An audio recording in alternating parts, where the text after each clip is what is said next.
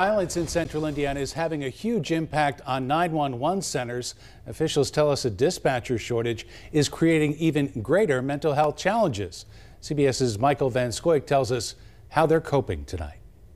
Before the lights and sirens hit the streets, it often starts with a single call. And for many dispatchers, it feels like the calls are rising. With rising crime comes rising workload for our dispatchers. Keith Brandt is the Johnson County 911 Center director. He says some calls stick with you forever. I still remember one of the very first calls I ever took. I listened to a female get shot by her ex-boyfriend while I was on the phone with her. Brandt says many dispatchers don't get closure, often left wondering what happened after a call ends. Sometimes your imagination is worse than reality. Following this week's shooting in Louisville, Brandt says he can relate to the emotions that come along with a mass shooting. 911, where's your emergency?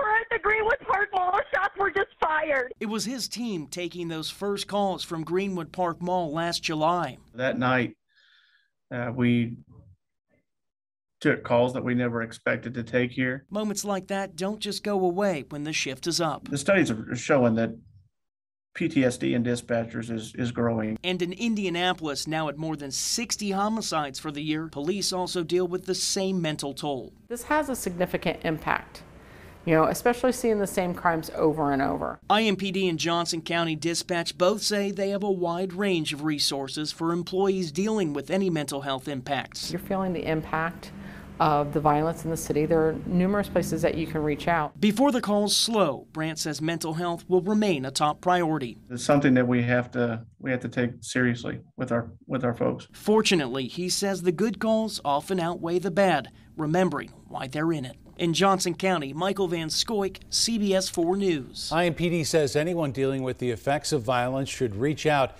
to the IMPD's chaplain's office to get connected with resources in the community.